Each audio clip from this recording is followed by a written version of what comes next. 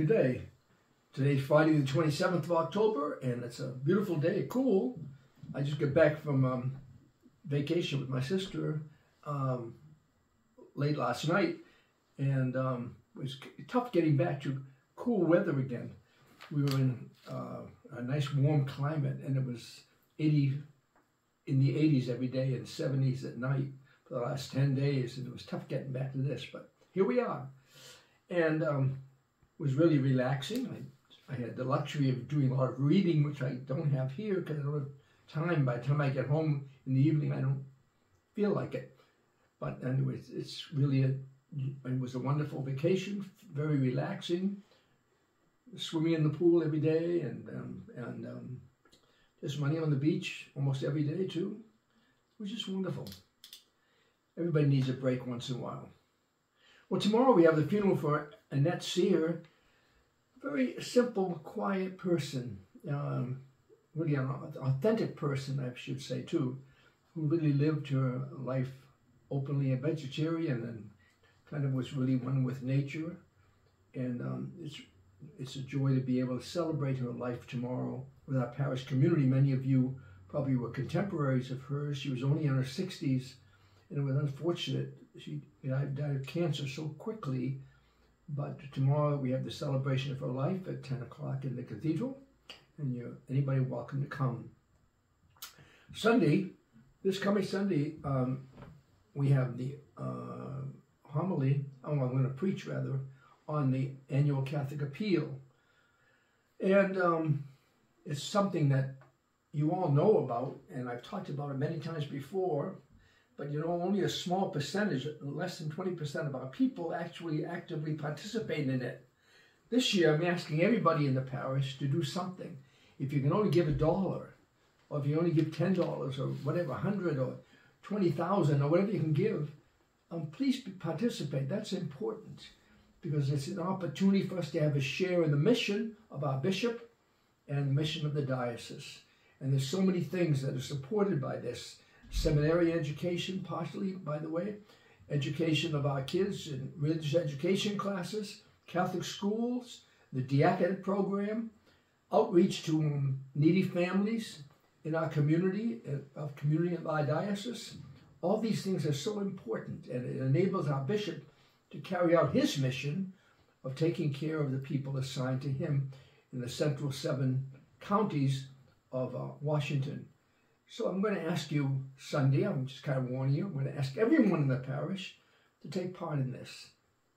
Don't back off, but really get with it and take part in it.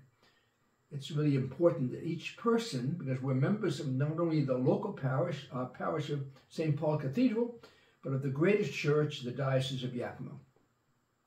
So no matter how small is your gift, the main thing is you participate in some way in this great effort, the annual Catholic Appeal. Tuesday is the Vigil of All Saints, Halloween, as you know, and there's a special celebration that we're arranging at 5:30 in the evening Mass, bilingual, and following the Mass there will be a truck or treat over in the cafeteria, in the gym. The gym. And also a costume judgment where the prize is given for the most inventive costumes and inventive imitation of a saint. There'll be a fiesta, good food, a lot of music. So come on, it's 5:30 Tuesday evening. It's kind of a break in getting a cold weather time here, and it's a good break. So come on over and join us. Wednesday is the Holy Day, but this Mass, of course, is the Vigil, and it suffices for the Holy Day, All Saints' Day. Wednesday's All Saints' Day. Masses are at 7 in the morning, 12:07, and 7 in the evening.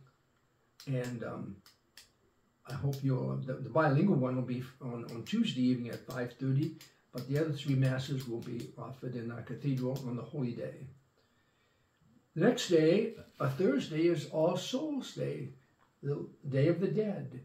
And It's a day we remember all those who have died and our families and friends and neighbors in our parish community, people that we have known for even a small time or a lengthy time. But it's an opportunity to remember them, to celebrate their lives, and to honor them. And so that's on Thursday. And Masses will be at 8 o'clock in the morning, at 12:07 again, and at 7 in the evening, which will be bilingual. And the envelopes, by the way, for placed on the altar are in the pews today, this Sunday, I should say, for your convenience. And we ask you to take them and to make them out and then to return them to the cathedral in the collection or just at the office. And we'll place them on the altar. They'll be remembered, all the deceased, your families and friends, remembered at all Masses celebrated during the month of All Souls, the month of November. So those envelopes are in the pews this weekend. Also, we have an altar of the dead, as you know. It's been our custom for many, many years. And it's in the Baptistry area of the cathedral. We ask you to bring pictures of those that you want remembered. It's a kind of reminder to us of whom to pray for, and also reminder to everybody else in the parish of your deceased families and friends. So drop off your picture there. But I ask you a favor, though. Please put a telephone number on the back of the picture somehow or other, back of the frame, so we can call you in case you forget to pick it up at the end of the month. We want to make sure you get those pictures back. So the altar of the dead will be is set up for you this weekend. You can bring your pictures of all your deceased friends and families to place there on that altar. Friday, there's a concert by the Yakima Symphony Chorus, a beautiful concert of classical and sacred music. It's 7 o'clock. The recommended donation is $20, but it's a donation. It's not a ticket price. So you feel free to come. It's our cathedral. It's a way that they are saying thank you for the use of the cathedral. They have the chapel every week during the year to plan for their concerts, not only here once every couple of years, but at the usual in the year with the Yakima Symphony Orchestra. Beautiful chorus, and they do marvelous work. And of course, I can't more highly recommend the symphony than I've already done in the past.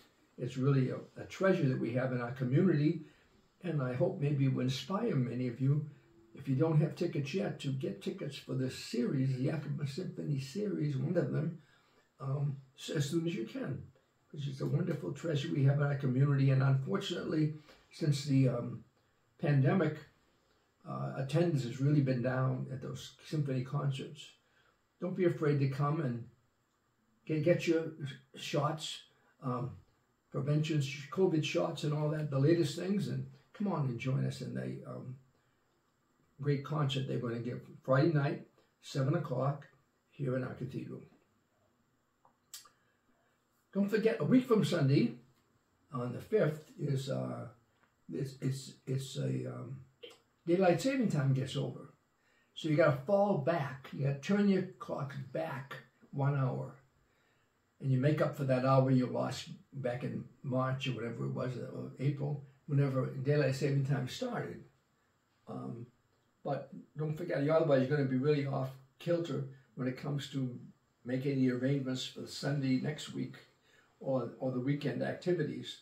So we turn our clocks back on Saturday night, or Sunday morning actually, at 2 o'clock.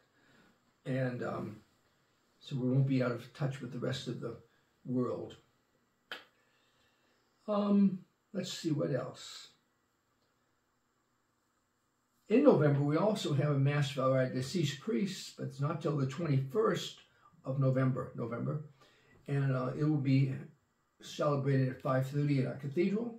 We remember all the priests and deacons, all the ordained people who have served our diocese since its founding in 1951.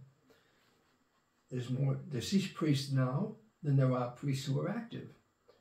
It's a kind of an interesting, you look at an interesting record to look at when we assemble all those names together. So we do ask you to come and remember us, remember our brother priests who have served us, you, for the last many, many years.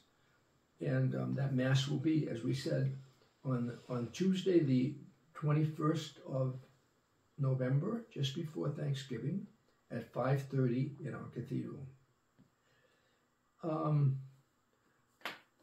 There's nothing special going on in the parish. We're struggling, and they're doing a great job, our religious education people, to have our classes under trying circumstances. As you know, we have no, not the use of the whole building. We have the use only of the gym and the cafeteria. And so it's difficult to have all the classes. And the parents meet actually in the chapel, and all the classes are going on. And but we do encourage you to be supportive of this. As you well know, our building is being restored, and the school building will be able to use it hopefully soon. I don't know how long it's going to take. They are in the process right now of replacing the plumbing in the building and also making necessary repairs. We're also very conscious effort being made to be very careful about the environment. And so we're having new windows put in on the south side of the building where the sun shines all day, so we don't have to waste so much money in air conditioning. The windows are tempered glass so that they're tinted glass so that they reflect the sunlight and not let it in, the heat in so much, as it has been a problem over the many years the school's been here, the school building's been here. Our religious education people and RCIA and funeral luncheon people, myself, the staff here, hardly wait to get back to the use of that whole building. Sean's frothing at the bit here, waiting to get back so he can have his life team back in their own room upstairs. Well, we're working on it, but it's taking an awful long time. As you know, after the first of the year, I'm going to ask you to make really a sacrificial gift to the parish for the restoration of our school building. We're also going to paint. We need to paint the cathedral outside and in, and do some extra work around the area to preserve this great treasure that we have of beautiful buildings and very utilitarian buildings. We don't want to leave anybody out, but we do. There's some work that has to be done, so I didn't expect that when I get this long here in the parish community and as pastor, I'd be stuck with having to raise millions of dollars to restore this place.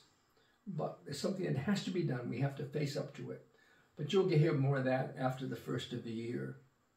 In the meantime, I thank you for your continued cooperation and support of our parish community. And I pray for all of you that your life might be blessed and you might be preserved from danger and from sickness. And it's my pleasure and privilege to ask God to bless you.